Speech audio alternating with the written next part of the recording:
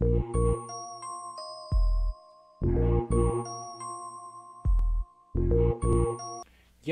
I owe it to you. What do we want to do? We want to prove curvature, that the magnitude of the derivative of the unit tangent divided by the magnitude of the derivative of the vector valued function is the same as the magnitude of the first cross the second divided by the magnitude of the first cubed.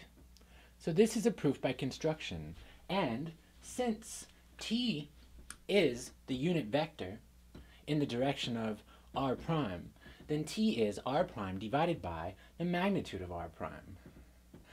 And further, if we look at the magnitude of r prime, we're going to define that as the derivative of arc length with respect to our parameter t. Alright, that comes back later.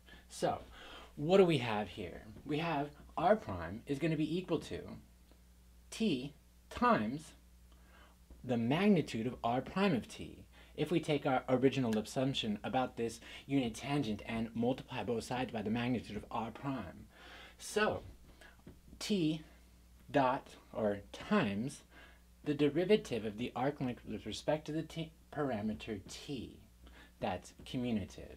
That's our first derivative. Now, let's find our second derivative. Our second derivative follows the product rule.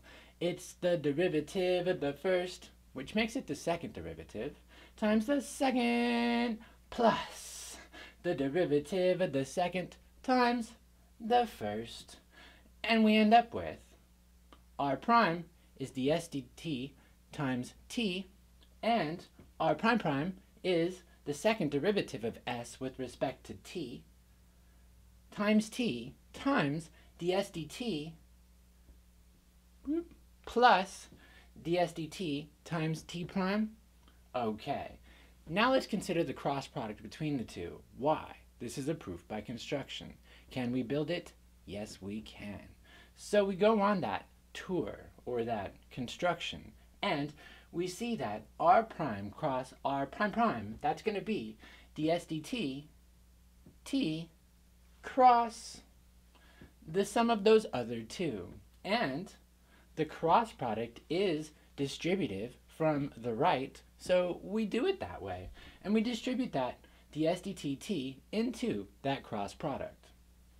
And we find that we have ds dt t cross ds squared, not squared, second derivative, t plus ds dt t cross ds dt t prime. Fine. Now, notice now that these derivatives are functions, so we can pass them out of the cross product, one of our properties of cross product. And then we also see that t cross t is 0, or the 0 vector. And here's why. Parallel. Okay, so now what we're left with is ds dt times ds dt, which is ds dt squared. That is not the second derivative of ds dt. That says we're taking ds dt and we're squaring it. Now further, what are we left with? We're left with t cross t prime after we pass those two derivatives outside of that cross product. Now, that's all fine and dandy.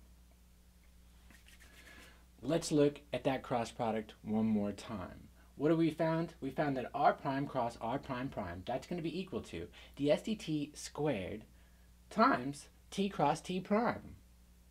Absolutely. Well, in more than one dimension, magnitude. Let's take the magnitude of both sides. So we take the magnitude of the left side, and that's the magnitude of the right side. Over on the right, what we see is we have a product, and the absolute value of the product is the product of the absolute values? Absolutely. So I pass that ds dt squared outside. It has the absolute value on it, but it's squared, so we need not write them anymore. Let's not consider that. All right, let's consider the magnitude of t cross t. Well, we know that to be the magnitude of t cross, or times the magnitude of t prime times the sine of the angle in between them, because it's a cross product. But here's my claim. My claim is that they're orthogonal. So before we go any further, Let's prove that. So the proof that t and t are orthogonal starts with assuming that the magnitude of t is 1. It's a unit vector. Alright, so let's take t and dot it with t. That's a property of the dot product where it's going to turn out to be the magnitude of t squared, which is still 1, because that's 1 times 1. Hence, therefore, 1 is equal to t dot t. Let's take the derivative of both sides and see what happens. The derivative of a constant is 0. And on the right, it follows the product rule. That's the derivative of the first dot the second plus the derivative of the second dot the first. Dot product's commutative. We combine them, double it, divide it by 2. And now we see the dot product of t and t prime is equal to 0. So what does that mean? Orthogonal. Now, let's revisit that. The magnitude of t cross t prime is the magnitude of t times the magnitude of t prime times the sine of 90. But the sine of 90 is 1. So I have the magnitude of t times the magnitude of t prime. But the magnitude of t is 1. So I'm left with the magnitude of t prime. Fine. Now, let's revisit what the magnitude of our cross product turned out to be.